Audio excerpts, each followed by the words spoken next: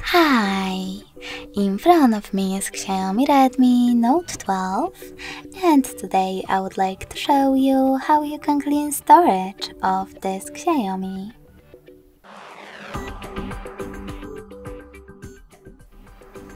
First of all, go into Settings. Now click on About Phone and tap on Storage under Device Name.